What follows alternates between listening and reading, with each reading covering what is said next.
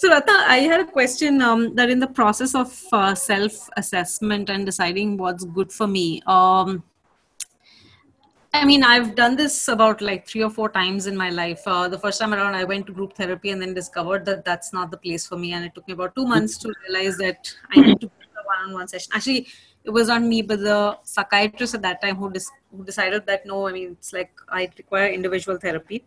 The second time around, I started with a form which I wasn't even sure if it was right for me, and I don't even know what that sort of school of counseling was. And I think for 2 years I kept feeling like I'm going 2 steps backwards until I finally discovered someone who was practicing CBT. I don't know how to frame this question, but I'm sort of wondering, and you did point out this in the slides where you talked about, that if I feel miserable, do I need to take stock? But I'm wondering, like, are there sort of parameters or criteria that could help you to do a self-assessment better, or if there is also this sort of coincidence that happens? Do you mean an assessment of how therapy is going, or do you mean an assessment of how At am the I doing? start, no, so at the start, if I know that, okay, I want to go for therapy, but I don't know, like, what is the school of thought that I really want to choose, or, what is the approach I want the counselor to take. I don't know if one can do that self-assessment by themselves, or it's just that you go via referrals and discover that this is the right person for you or this is not the right person for you. Okay. See, to some extent, there is a little bit of that. Some types of problems are better dealt with some modalities, kind of thing.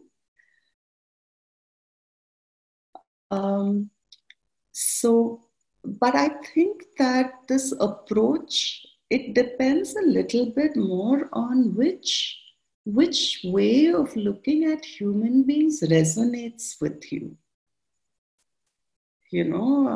For instance, let's say I see myself as a fairly cognitive person, that for me to follow something, it needs to make sense to me. And I like things kind of logical and organized and ordered, and I'm looking for that kind of structure and organization in my life. Then CBT may be more suitable. If what I want is maybe more to be able to sit back and explore or become aware of bits of myself which I'm not aware of otherwise. And I'm saying, I know that things are not okay, but I can't completely describe why they are not okay. Then a dynamic therapy might be more useful. So, and of course, if you have a relationship problem, then systemic becomes kind of straightforward. So all forms of therapy and most therapists can deal with most types of issues. Perhaps the only distinction I would kind of really make is if there is a psychiatric condition as well, then somebody who has training in psychiatric conditions, like a clinical psychologist or a psychiatrist, might be more useful. Otherwise, I think it really depends so much on the quality of the professional who you're meeting, rather than any big external guideline. Right. So I think that was the one affirmation I was seeking, that eventually it doesn't matter who you are seeing. Not really, because while I'm saying that if you have a psychiatric issue, see a clinical psychologist. I know several counselors who I'll happily refer clients to depression with, because I know they know how to deal with it. Right? So it is, I think, quite individual in that sense. Okay. And what is the sort of line in terms of when you just have to kind of follow the medical advice instead of choosing for yourself? Like, I know there have been instances in my life where I've been told, why don't you go ahead and take an antidepressant? And I've resisted that most often because of the fear that I don't want to be addicted to these. But I've always drawn that line for myself, because that's the willpower I bring to myself. But I don't know at what point for an average individual this line, how is this line decided, if it's decided? Good. Okay. Now, the ultimate decision of whether you will be benefited by medication or not, from the professional standpoint, is taken by psychiatrists. Psychiatrists are the people who do the diagnosis, and being the doctors, of course, they're the only people who can actually prescribe. No one who is not a psychiatrist, if you're not a psychiatrist, you're not allowed to prescribe. And there are certain markers in terms of your functionality, in terms of the symptoms that you're showing, that will help a psychiatrist kind of take that call. Yeah, I do find that with many conditions, like with a psychotic disorder, which is a major mental disorder where you don't have contact with reality, in general, we would suggest medications as being useful. But with depression, anxiety, these things which kind of fall more within the normal range of experience, we often leave it to the clients to decide. And I've many times spent several sessions with clients talking about medication, looking at pros and cons, helping them to weigh and make that decision, and helping them to figure out, even if I start medicine, then, how can I do it in such a way that is effective for me? At the end of the day, you will do something or continue to do something if it's working, right? And so I've had clients who resisted taking medication for several years, finally taken it, and then come and said, oh my God, why did I not do this before? My life is so much better now. And I've also had clients who have been on medication or tried medication and found it's not really making any big difference to their lives. So I think, again, that there's quite a bit of individual variation in these. And, what I might say to clients who are thinking about this is that it's a 2-month trial. You can try it. If it works, you continue. If it doesn't, you can always stop. And just one last response, since you mentioned it, psychiatric medications are not addictive. In fact, we are careful that they are not addictive.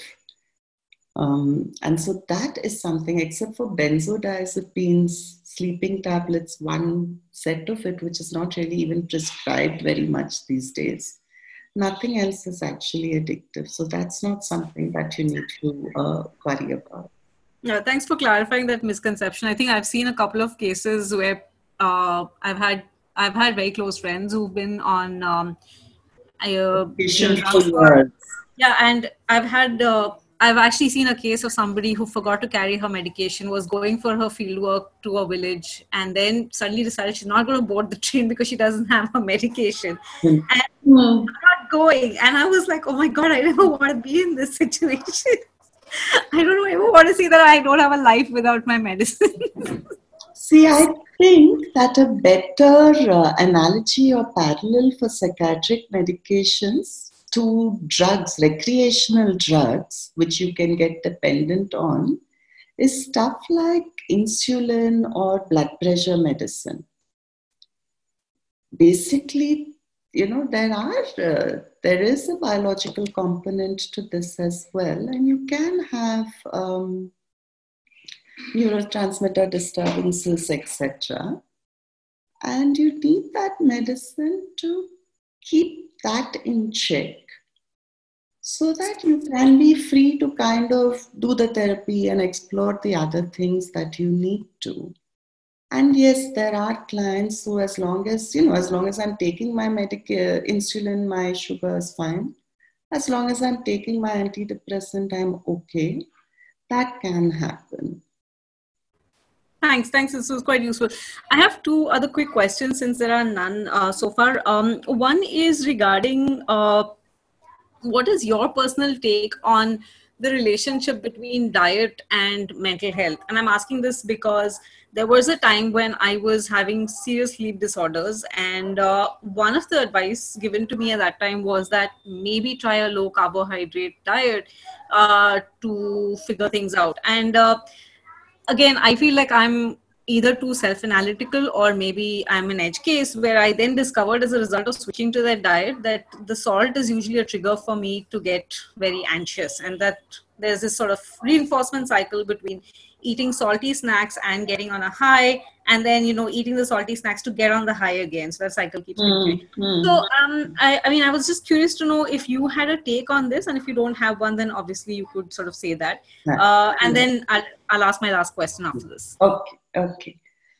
I think definitely this whole awareness of nutrition and how it impacts our physical as well as mental health, it's really kind of taken off in the last few years. And a lot of the initial research definitely seems to be promising.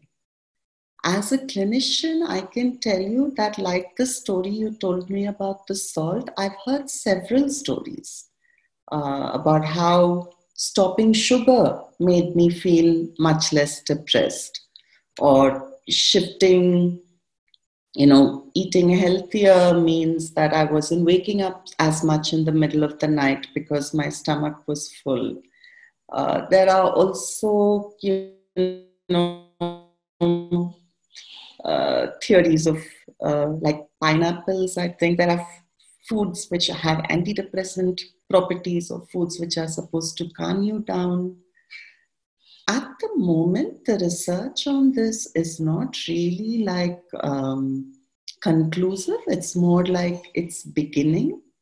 So this is something which I would sort of say, definitely as a therapist, I would keep my eye on. As a client, I would suggest that everyone keeps their eye on. But at the moment, it's more often experiences where you experiment with yourself and you just figure out, okay, I function better in this particular mode. Right. So my last question, maybe we could then conclude. The statement is being made so often that today's times are unprecedented, and that you can't really compare what you're going through right now with what, like, you simply have no benchmark to compare what you're going through right now. So I wanted to understand your take on this statement, these are unprecedented times. What does it mean? Because for some of us, we've not internalized this statement, but you keep hearing it. Just as you keep hearing the statement, am I audible on? So I think your take on the statement that these are unprecedented times, and therefore, your advice or your sort of personal perspective on how should we look at ourselves and the vulnerabilities that we feel currently, and whether it really makes sense to say that there is really no comparison to what's happening right now. Is that how we need to look at it?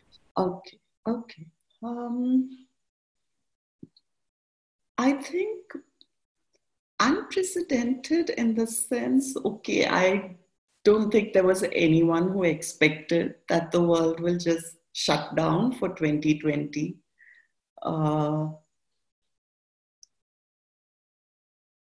This kind of physical restriction on our movements, on our just our basic sense of freedom or agency or getting things done. This, everyone in the family actually being stuck at home, this has not happened for centuries. And so it is, I think, for everyone a fairly new experience.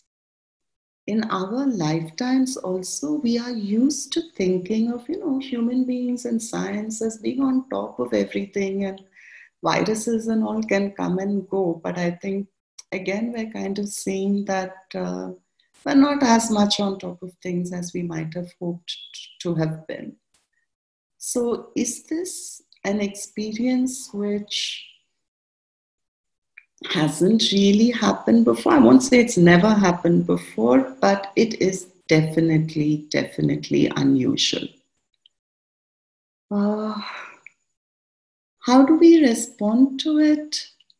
Initially, I think I saw a lot of, there was that immediate reaction either of a lot of anxiety or kind of a feeling quite relieved to have some breathing space and say, I don't have to go to work for 2 months, it's not so bad. Now I'm finding that more and more people are dealing with other collateral fallout of this, of losing their job, or of saying, okay, it's not like I don't have house help for 2 weeks, I don't have house help for the rest of the year. We have to change the way in which we do things at home. My income, which used to be so much, has dropped down to so much, and I don't know when it will increase again. So I think that there are all these collateral things also which people are dealing with. How should we respond to it?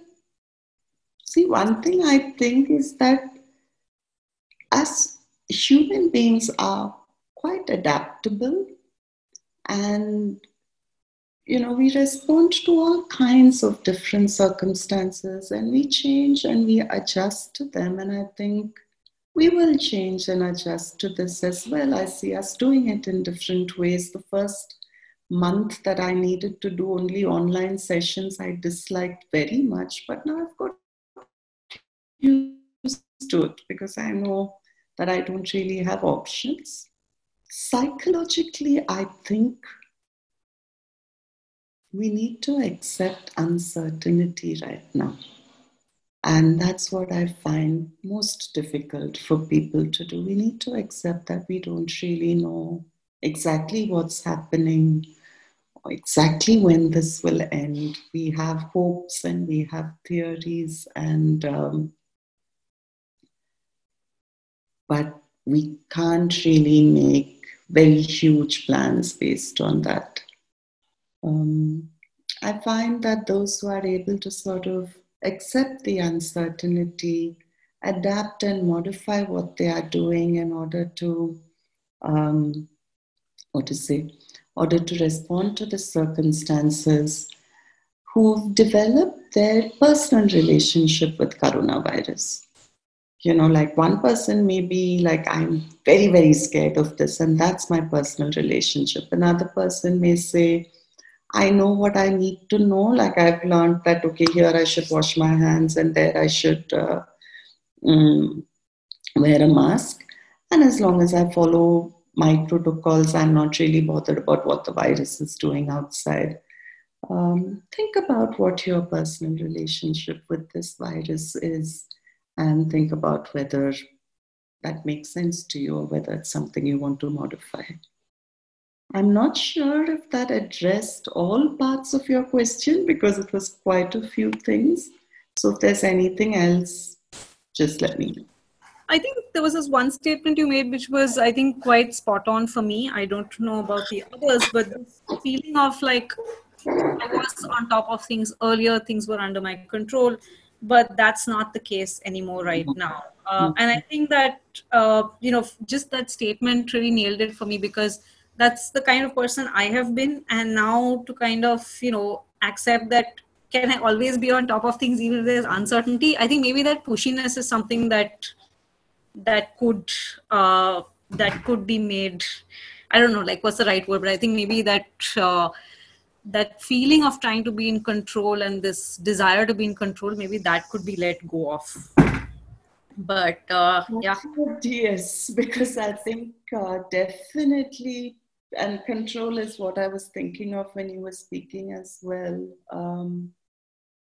Those of us who like to know and predict and have this overview and be in control of what happens, we're finding it much, much harder to really deal with the fact that right now there's very little you can do to control things. Great. So I think maybe that's a good note to end. Oh, okay. There's a question here, which is, does burnout need therapy? Abhishek Mishra is asking if burnout needs therapy. Abhishek, if you would like to speak your Burnout. question, let us know. I can unmute you. But Ratna, please go ahead. Could you tell me what you mean by burnout? Yeah, let me unmute Abhishek. Amok, can you unmute Abhishek? Because I'm not able to. Okay. Abhishek, you can speak your question. You're unmuted. Yeah, thank you. So this is related to actually work burnout because I have seen there is a very slight difference between actually going to a depression and then the burnout. This is my personal experience. It's not with respect to anyone else. So I had like a very similar experience. Probably there will be very little bit difference. So, but when I was in depression, I did not go through a therapy and all, but I just managed it somehow. But same sort of scenario is happening with me when I'm going through the work burnout. Okay. So it's like a stress, anxiety, and lot of things. Okay. Now, burnout is actually the name for the psychological distress that you feel as a result of work. And so, depression and anxiety are actually the common forms in which burnout manifests. A sense of hopelessness, a sense of sort of loss of meaning in work, not being able to control, not feeling very motivated. Many of the features of burnout are actually very similar to depression. And so, in that sense, I'd say yes, there's no question that burnout therapy can help with burnout. Okay. Well, yeah. Thanks. I don't have like further questions. I'm still figuring out. Yeah. Because some of my friends suggested you should talk to this psychiatrist and also, but I am not pretty convinced about that because as I see Zana was mentioned, like it's also because of exhaustion. So probably I should also put some restrictions around my work.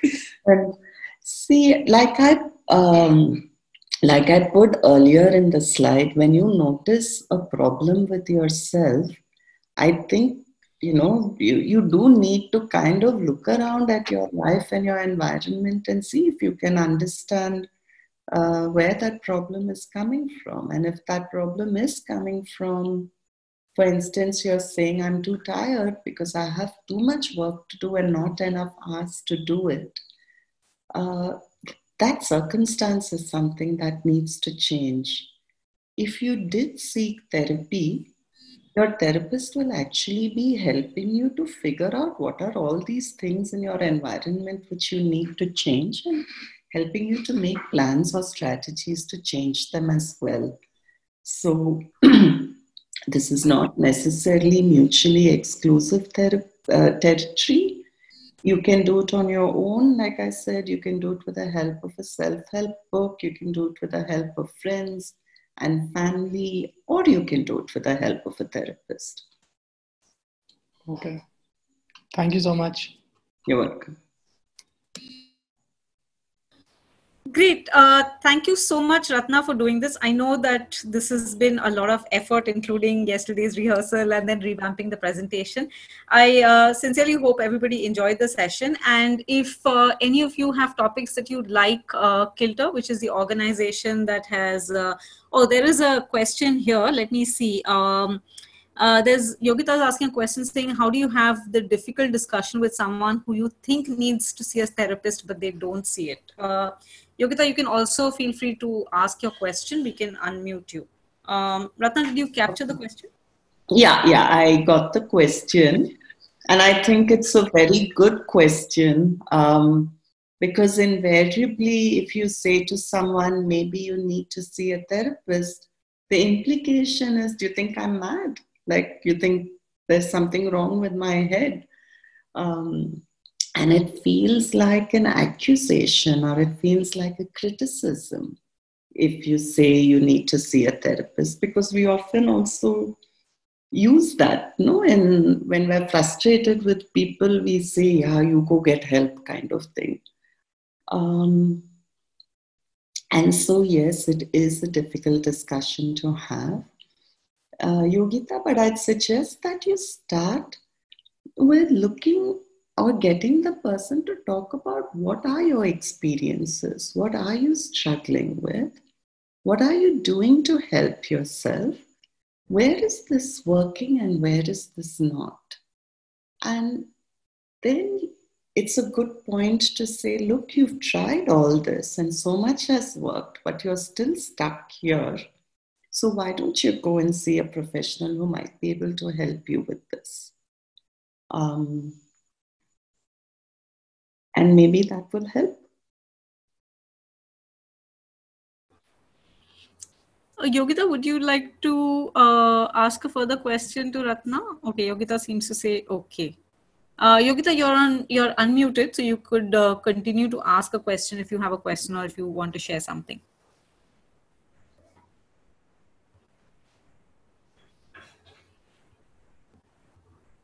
Okay. Okay, Yogita is still muted. Amok, would you be able to unmute Yogita once again? Sorry, technology is not very great sometimes. So, I don't know if I can be heard, but the question is more related to someone who is probably closer to their 70s and they've had years and years of layers of stuff form over their personal experiences, or it has molded who they are. And you tell them, and at some level they agree that yes, of course I need to see someone, but they don't do anything about it. So I was just trying to figure out, how do you sort of, either you take charge and you get them to do it, you sit through the first session with them, or I don't know, it's something that is something that Yeah. it's hard to put. Yeah. Think, Sorry, go ahead. I think very often it is, especially with, okay, I won't say especially with older people, but yes, there are some people who may feel it sounds like a good idea, but I'm not too sure whether I want to do it. The idea of sitting down and talking to a stranger can feel quite uncomfortable, depending on your cultural background and kind of how you're made up as well. It can be useful to, if you have that initial discussion and they say, yeah, it looks like I do need help. Maybe what you could do is to say, okay, I'll help you to find someone. I'll fix the appointment for you.